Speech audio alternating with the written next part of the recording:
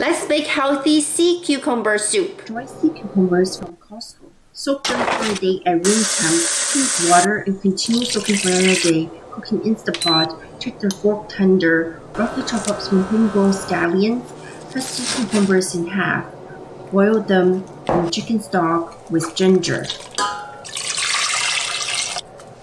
After boiling, then simmer for 10 minutes with lid half closed. Add scallion. Simmer for another 10 minutes.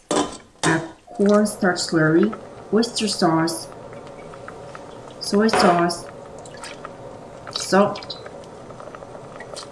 red pepper, and sesame oil. Add goji berries, pick up ginger, mix together. Visit profile for recipe link, follow for more. Yummy!